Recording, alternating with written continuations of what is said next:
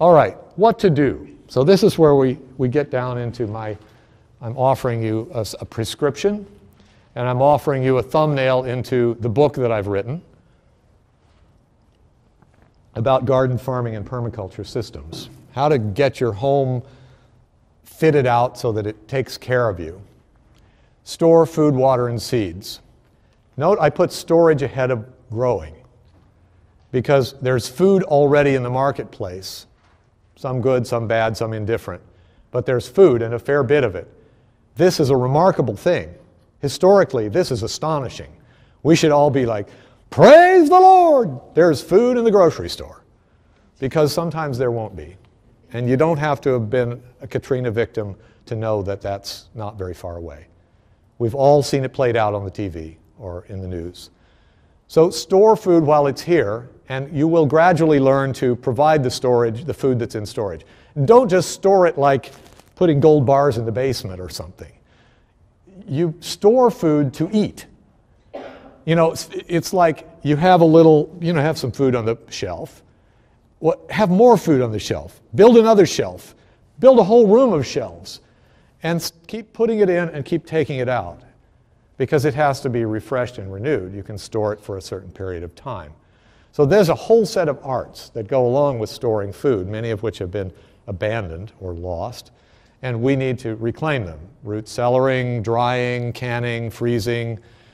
And we'll have some things to say about that in a moment. Store also water. You don't know when the water is going to go off. If you live from a well, the power might go out. If you live with a municipal system, it might break down. A pipe might burst, and then it might be contaminated. There might be a flood, and it takes out the water plant. You don't know. Have water. You need a certain amount of water. Store water. Eventually, you're going to want to store water not just for drinking. That's the most critical use. You should have stored water for drinking. You know what they say when the hurricane is coming? Fill the bathtub. It's usually too late at that point.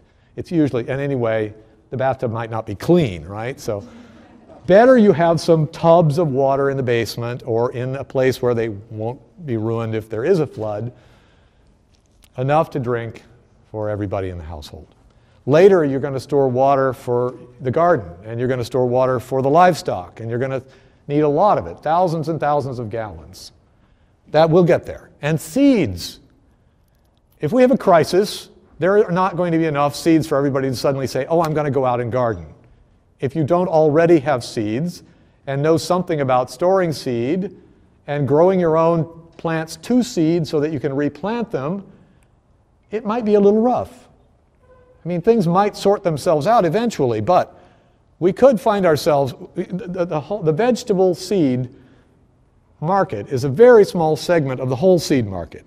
And of that, only a very tiny fragment is open pollinated heirloom seeds that can be planted and replanted and saved, that are non-hybrid, non-GMO, sturdy, represent a heritage of horticultural knowledge, and are resilient against many tough conditions. That's where we are. That's where your point of action is. You're ahead of the curve that you know this. The stuff you buy in the store may or may not be any good. You need to work with reliable seed suppliers.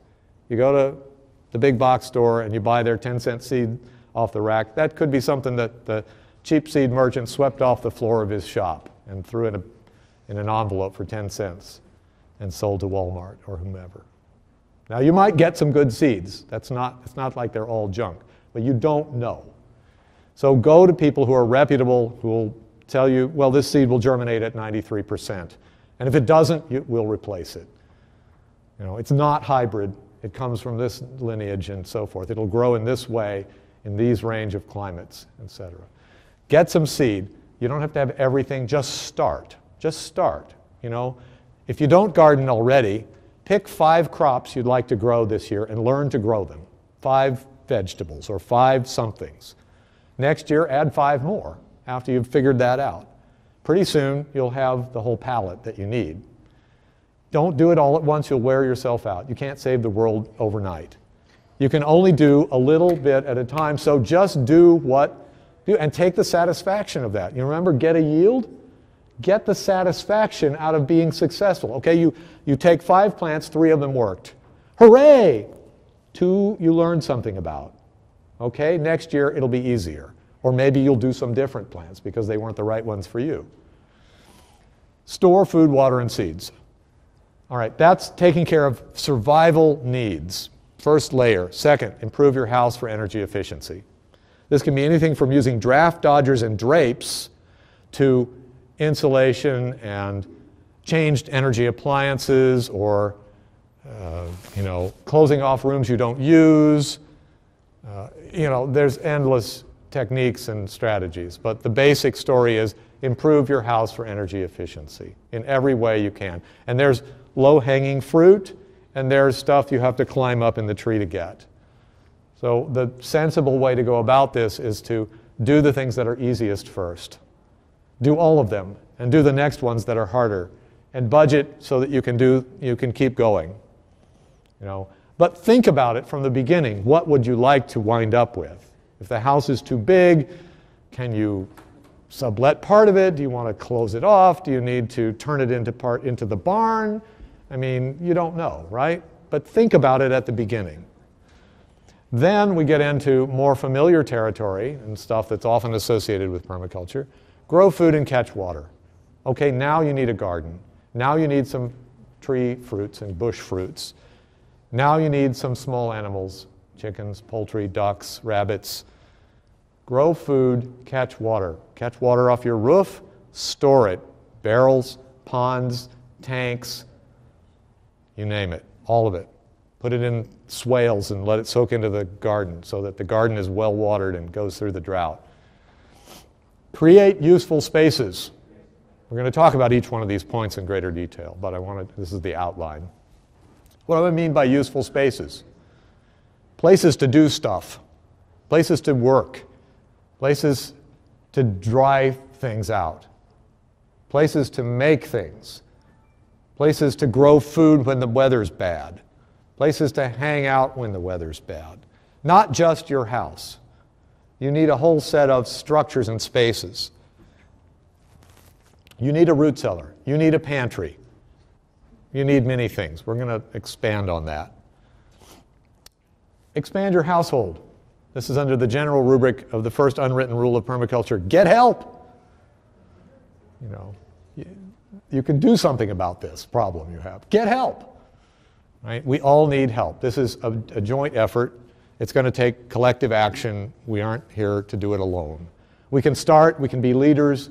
We have to recruit people who want to help, who want to be followers on the way to becoming leaders. So look around your family. All right, nobody there. But go to your friends and neighbors and think about who are your allies, and more importantly, who's close by that is an ally. Maybe it's somebody you don't know yet. Maybe it's a student who needs a room, who's going to college, who could trade out for some labor in the garden. Maybe it's someone who already has this, fire in the belly and wants to practice but doesn't have any land. Okay, so you can get a helper, interns, apprentices. Once you know something, you can share that knowledge. It's like we're all in this process of learning how to be 21st century, green people, whatever that means to you, living with nature and deriving our livings from the landscape and from the environment instead of out of a bag or out of the store.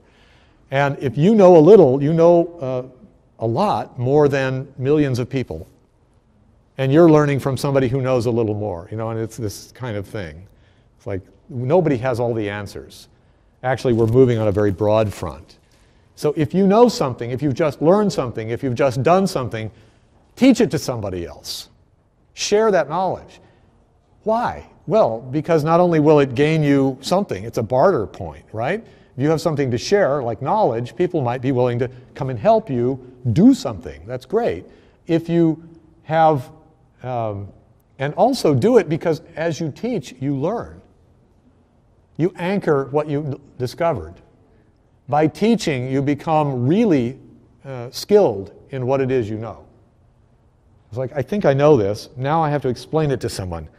Oh, that means I have to think about it a little more analytically and a little more like, does that really work? And how does it really work? And can I tell people that? And now all of a sudden you're teaching. And when you teach, boom, that spreads out. And as now suddenly you're creating culture, because suddenly you have a good idea, we call them memes, you know, a good idea, and people hear it and they take it up and they start practicing it. Maybe they learn something you didn't know. Then maybe they share it and you get reinforcement or you get improvement. And now there's a culture of people who know that sort of thing. There's a group of us all here in town. We all have chickens. My chickens are doing this, your chickens are doing that. I've got eggs. I don't. Oh, mine are starting to lay. Oh, well, how did that feed work for you? And so you see, this, by sharing the knowledge, we can increase it. It's like how you have seeds. Once you start saving seed, it's not enough to put them in the jars. You have to do that. You also have to go to the seed swap and swap your seeds with other people who are swapping and make sure that the seeds that you've kept, those really good seeds for those really great tomatoes or pole beans or whatever, get out to half a dozen other people so that if yours get eaten by mice, you can go to them and get the seed back. That's your insurance policy. So think about that. I'm already getting ahead of myself, but that's part of the whole get help. Share your knowledge. Acquire useful tools and learn new skills. Okay, so let's get into this in a little more detail. Food, water, and seed storage. What are you aiming for? Do you have a month's worth of food? That should be your first goal. Do you have a month's worth of food for every person in the household stored? Stable storage. Canned or dried, you know, freezing is less good because it's vulnerable to power disruption. What do you need? Food, 150 pounds per person per month. Now that doesn't have to be literal mass weight. It means the equivalent of 150 pounds of fresh food, whether it's grain or vegetables or whatever. The vegetables might be dried, in which case they weigh a lot less. They might be canned, in which case they have extra water with them. So you have to see that as 150 pounds of food on the plate, in effect. That's about what we eat on average per person in this country. And that's about what you'll need. And there's great books to tell you how to do this. One I recommend strongly, and I have some copies over at the table, is by my friend Sharon Astick. It's called Independence Days. And if you haven't seen it, I think you'll enjoy it. She talks about how to preserve food, how to store food, how to use stored food, how much you need, what kinds of things you need, how to do it at the very cheapest level, and then if you have more resources. So these are important things to know. Water, you need 1 gallon per day per person. And you should have a month's supply, that's 30 gallons per person.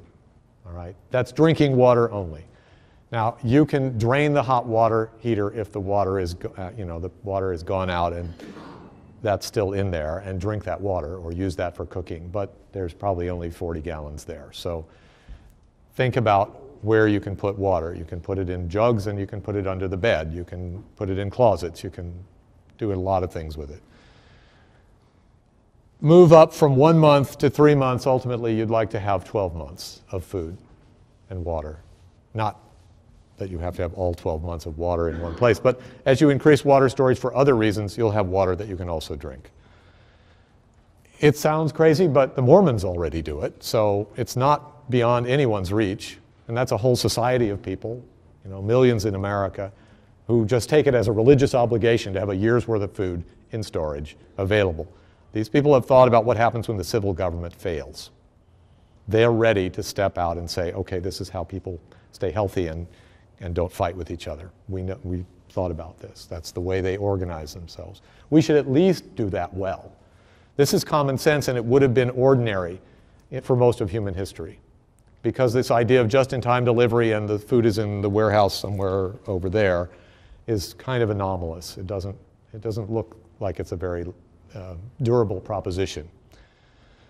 We want secure, stable storage. That means you need, when you're talking about 150 pounds of food per person per month, and you have 2 or 3 or 4 people in your household or more, and you've got a year that you want, now you're talking storing tons of food.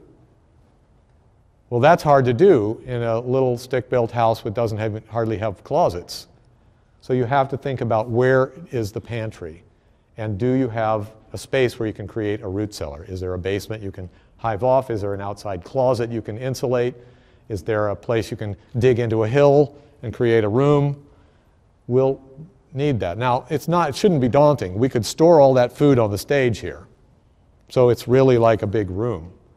if you have it well organized.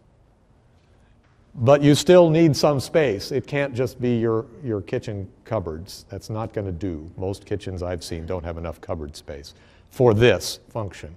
And secure, stable storage is also down the level of, will this last and how long will it last? And do you know?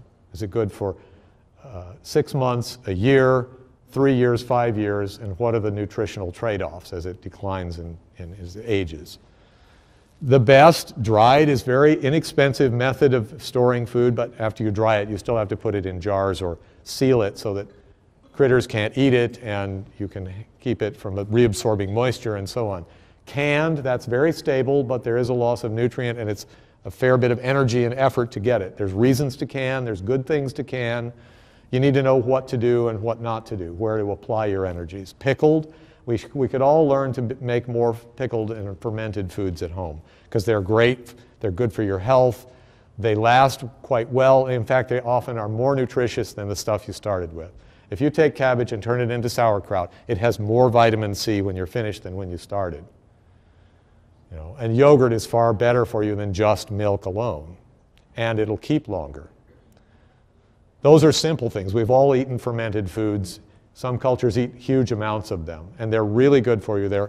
Many of them, things like kimchi and sauerkraut, are filled with specific bacteria that will combat E. coli and other bacterial problems, and you eat them as health food. They're probiotic. They keep you healthy. I mean, the Koreans eat hundreds of pounds of fermented cabbage every year as kimchi, with hot pepper in it that increases your circulation, and garlic that suppresses pests in your immune, and stimulates your immune system. We probably won't eat that much, but we can do some of that. If you like that, that's fabulous stuff. Find what you like, make it. There's also storage of live, on the hoof, or in the ground animals and vegetables. On the hoof is, you have birds, you can harvest a bird. You have rabbits, you can get rabbits and so forth. Although they grow so fast, you pretty much have to get them at the right point.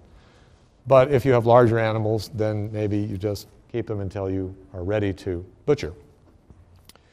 Vegetables the same. You can keep turnips and carrots and parsnips and many things in the ground without harvesting over winter, simply by mulching heavily over them so they don't freeze. And then when you get a warm spell in the middle of the winter, you can go out and pop them out. That's better than cheaper than the root cellar. So there's a lot of ways to store food that don't have high cost. Open pollinated seeds adapted to your climate that you can grow out and save.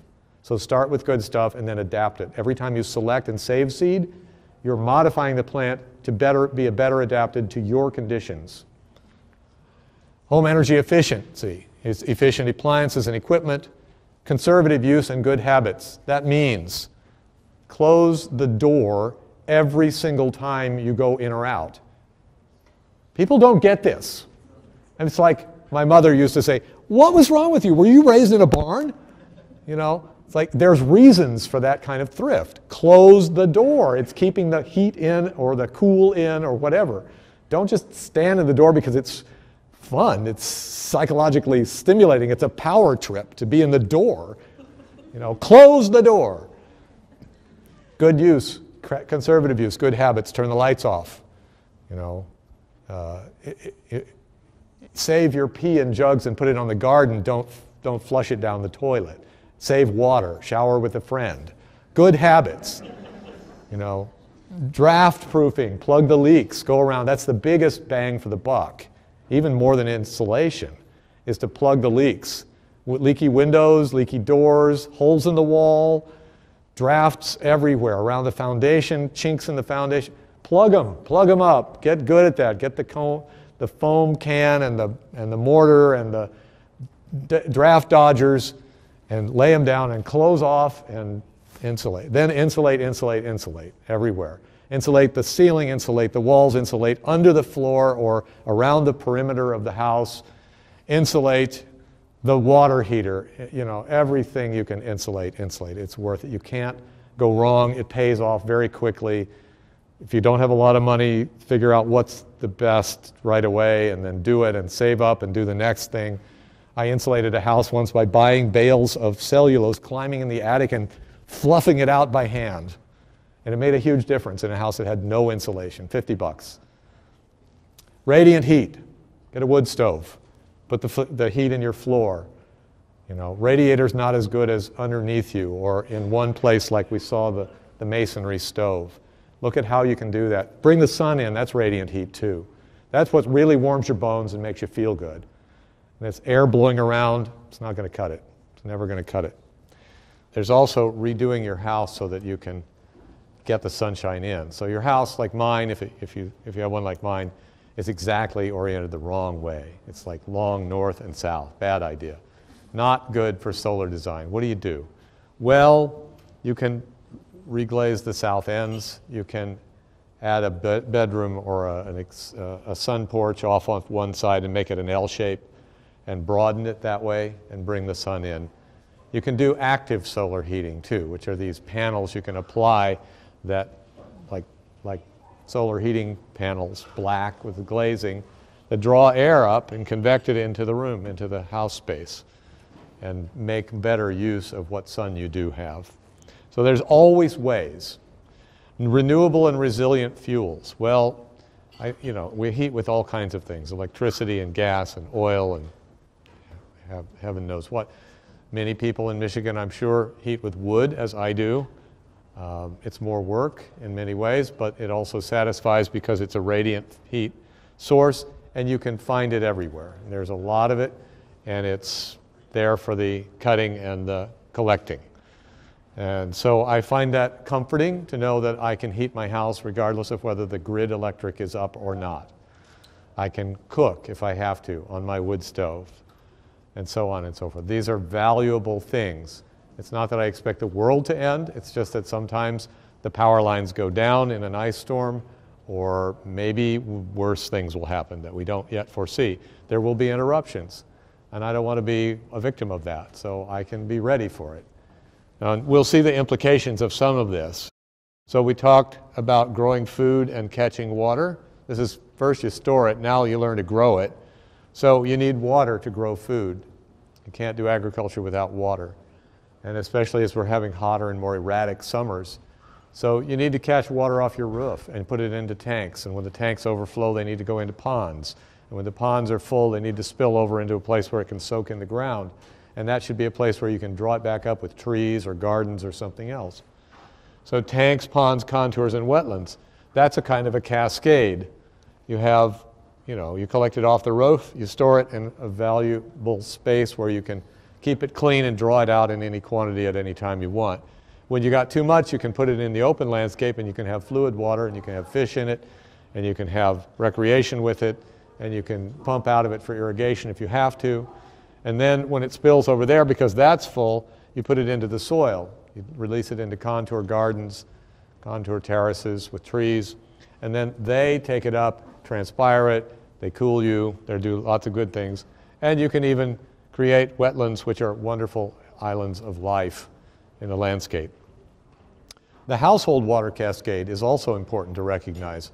That's where we take water that's being used in the household and we use it at the highest value.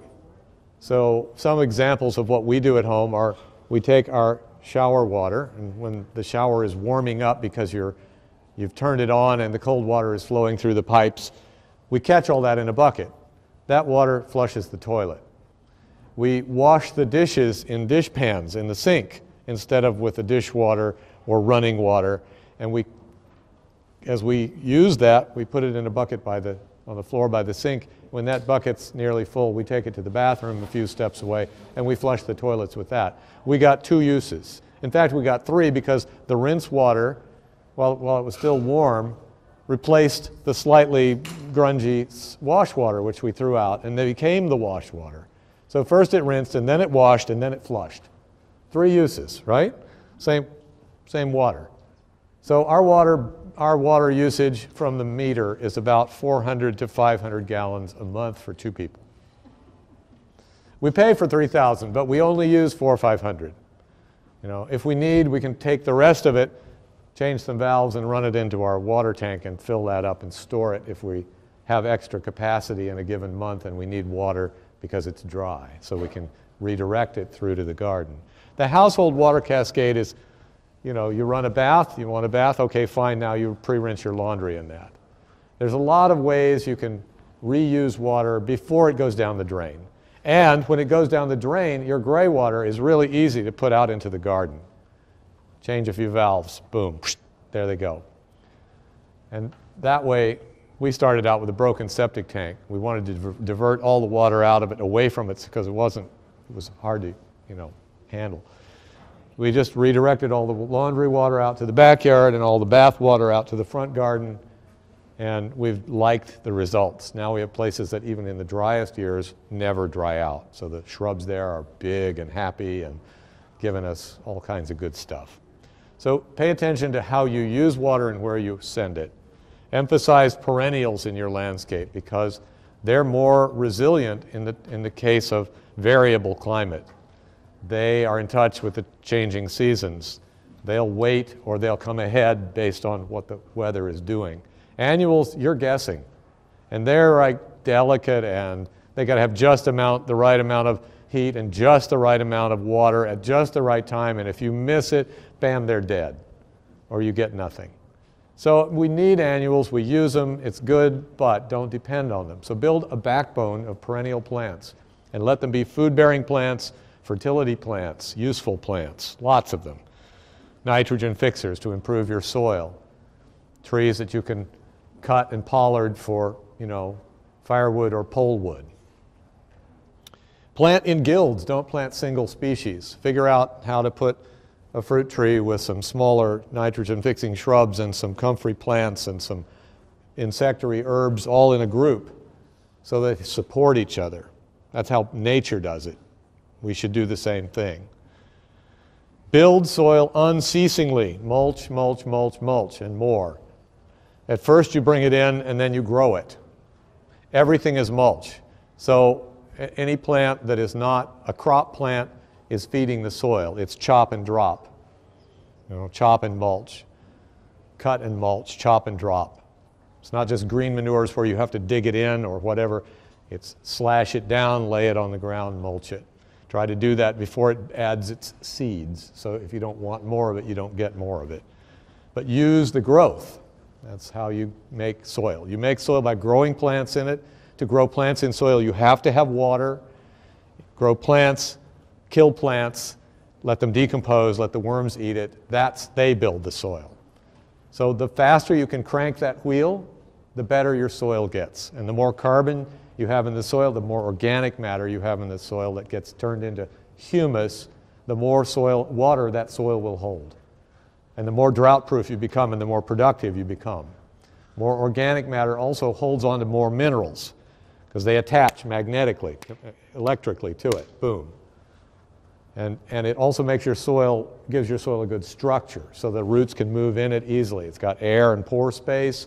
The plants love it. That takes time. Don't expect a miracle. 3 years when you start from something that's nothing. It'll take 3 years, and at that third year, you'll kind of notice the garden just pops. Suddenly, everybody knows everybody else. The worms have met the roots, have met the fungus, have met the nematodes, and it's like they're all getting along now. And then the plants are happier. Keep the ground covered all the time, especially important as we get into drier periods, springs and summers. That holds the moisture in, keeps the temperature down, allows the worms to work closer to the soil surface where they're going to actually feed the plants better. So you'll have to bring it in until you can grow more of it. So we grow a lot of shrubby plants and we just whack them back and lay it down. And that stuff breaks down very quickly within a year. All the stuff, they call it ramial wood, size of your fingers, from trees and shrubs, woody stuff, full of vitamins, minerals, enzymes. That can go into soil in about a year. It will really decompose well, as long as it's damp. Plant and harvest every day you can. That's how you build up a food system. What can I plant today? What season in it? What can I put in? Can I transplant? Can I put seeds in the ground? Can I plant trees or shrubs? Harvest something. What's out there? If it's not something you planted, is it wild food? You know, right? Like pretty soon the redbuds will be blooming down in southern Indiana. We'll go out and collect the redbud flowers. That's in the salad. They're edible. They're delicious and beautiful. Something wild will be growing and ready to harvest, even if something you grew or planted isn't. But do the best to fill it in so that all through the year and every day there's something there. And that gets you in the habit, which is the big thing, to change your habits. You know, think, I'm eating from this landscape, so I've got to go out there and do something with it. I've got to put something in or take something out, and I've got to learn as I do that process. And then you can be more strategic by getting yourself a calendar and looking at what your season is, and you figure, how do I get something coming into yield every month? Whether it's annuals or perennials. If it's perennials, you know, it's like, for us, June berries have moved into May now. So I'm going to get June berries in May, I'm going to get mulberries. And then I'm going to have black currants and white currants and red currants and gooseberries and red raspberries and black raspberries and plums and early peaches and blackberries and more plums and more peaches and pears and figs and apples and more pears and persimmons. And I've gone from May to November with fresh fruit. And the surpluses got frozen or canned.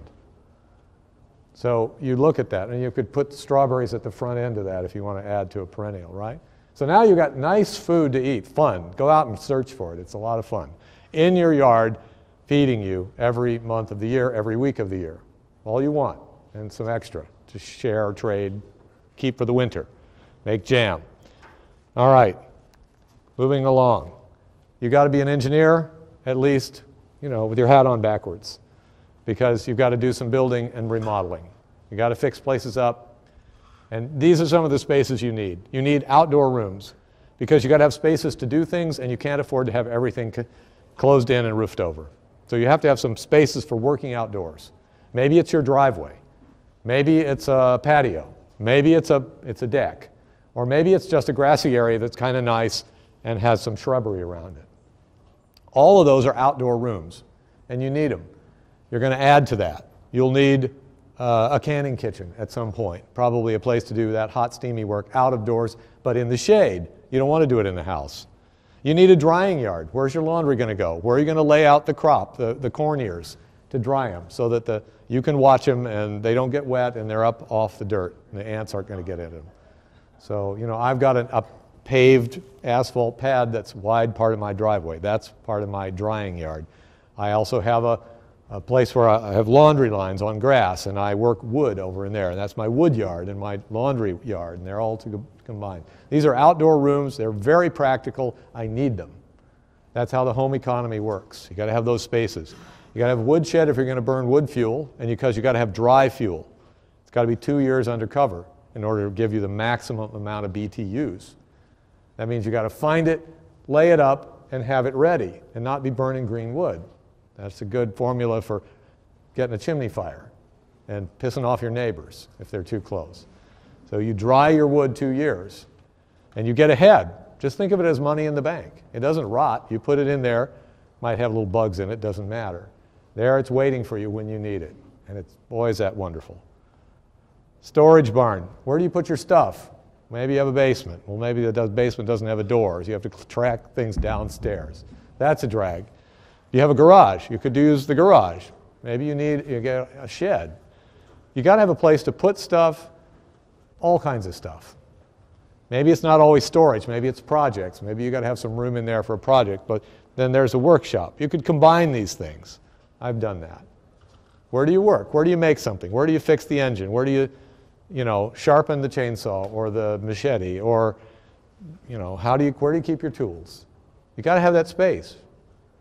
That's essential. No farm ever really functioned without one. Doesn't matter if your farm's not much bigger than this room. You still need some of that function somewhere.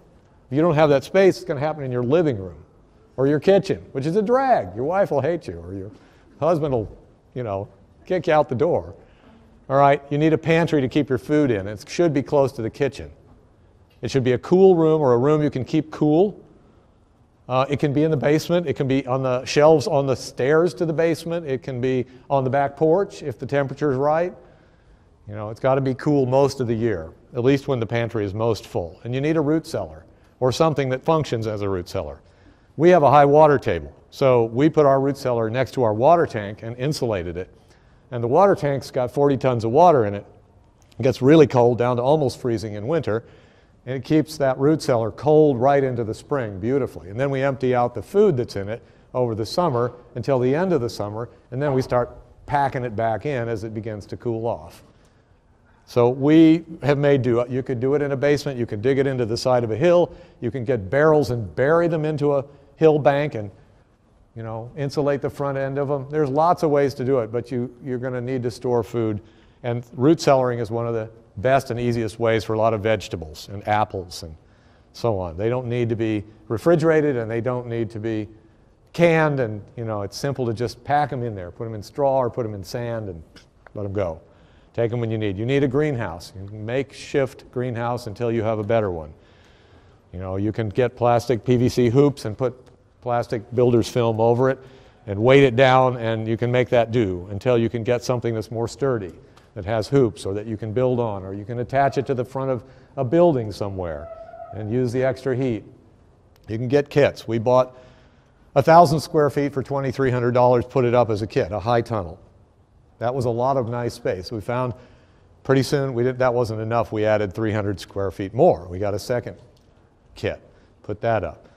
They're worth every penny. It's cheap space and it stays warm, and you don't even have to do a lot to make them work. What we do is what Elliott Coleman has done, which is we put hoops inside of hoops. That is, we build little greenhouses inside the big plastic greenhouses. And we hang a low ceiling, and then we use row cover, and that gets us through the coldest weather. You know, we have printed. We took peppers through the winter, this winter, and this wasn't much of a winter, I admit, but we still got to 14 degrees at one point, and the peppers are still alive. So that's pretty good, right? We kept 20 degrees of heat in that plastic greenhouse. That's worth a lot. That will get you all kinds of fabulous food through the winter, fresh. And fresh greens in the winter are not only good for you, but they're a high value crop. You know, if you're Elliott Coleman, to borrow a name twice, is only growing in the winter in Maine. He doesn't bother with summer vegetables. Everybody can grow in the summer. He can grow in the winter. So he has a premium. He does many other good things. Animal housing. You're going to have hens, you're going to have rabbits, you're going to have guinea pigs, you're going to have ducks, something for live protein ready on the hoof, something that can eat the wastes of your garden and your kitchen and turn it into meat and eggs and milk.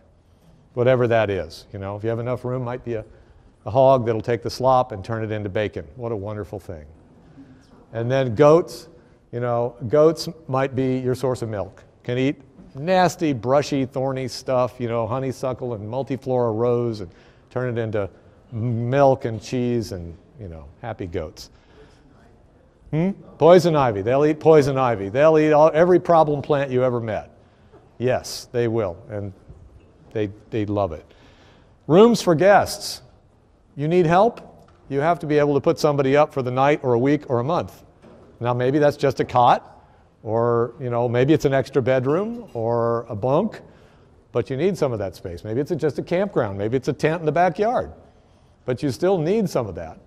It's not just the kids coming home for the weekend or the summer or something. It's, oh, somebody's going to show up and help us. We need help somebody put the garden in or to build that cistern.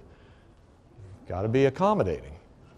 All right, moving on. Get help. Expand your household. Guests, family, renters, students, interns, work trade. Neighbors. Could put that up there too, but get to know them.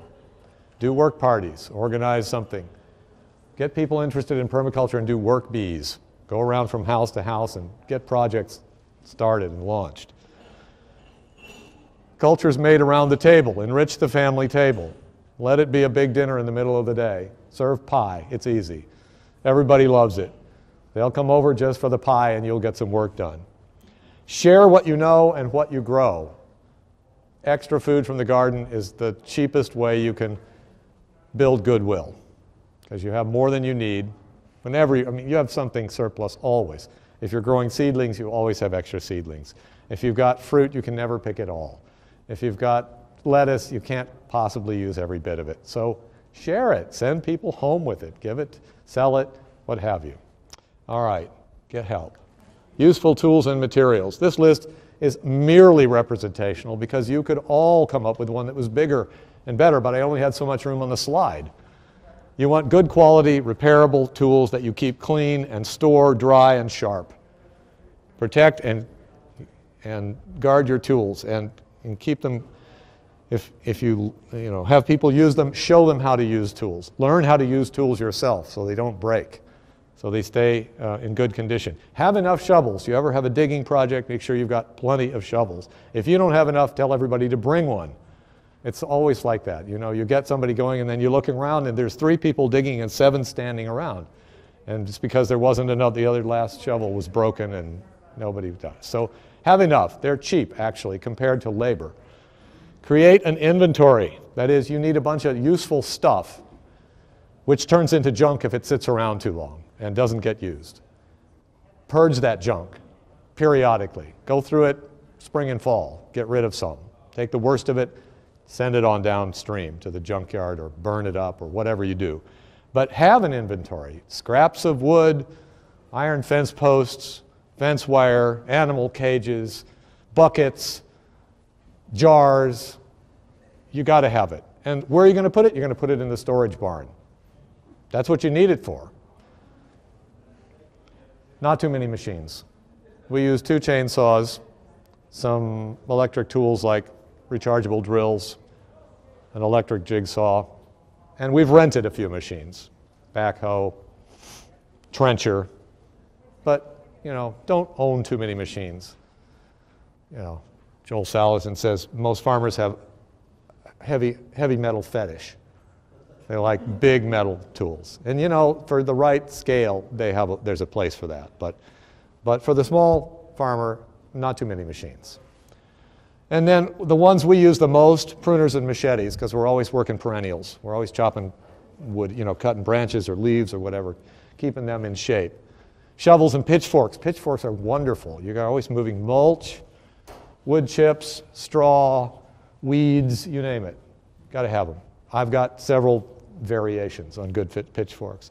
Wheelbarrows. We have metal ones with narrow fronts that have the weight over the wheel. Most wheelbarrows you can buy in America are garbage. They're just garbage. I wouldn't take one if you gave it to me. Jackson Wheelbarrow Company out of Pennsylvania makes excellent contractor model narrow wheelbarrows. I like wheelbarrows because you can get them in narrow spots. You can take them through doorways, whereas your garden cart, that's okay if you're not very, muscular, but it's much more clumsy to get through the garden. You need big pathways. It wastes a lot of space. Wheelbarrow is great. Move firewood, mix concrete, carry mulch, put it down and sit in it, all kinds of things. Lots of buckets, you can never have enough. They're always finally, wearing out if they're plastic. Good hoses, big ones, 3/4 inch. Durable, sturdy, round. Not those faceted side ones. They kink. Round, reinforced. And good watering connectors for them. Seedling trays, lots of them. You're going to make some plants grow. You've got to have seedling trays. And pots to go with it, and watering cans. Learn new skills. Study permaculture design. You can take training in this. Observe. Learn to observe. Pay attention.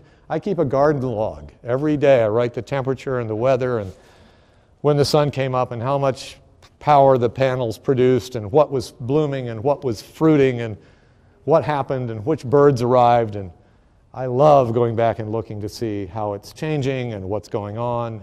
You can do that too. It's really easy. You do that while you're sipping your coffee in the morning. It's like you read the thermometer and you sit down and you get the weather report and you write down your own stuff and then you're off and going. And you've got a story. You're writing a story. You're creating the story of your place. You got cooking, gardening, food preservation, and small animal care. We all probably can register somewhere on that, but most of us don't know all of that, and we could stand to learn more.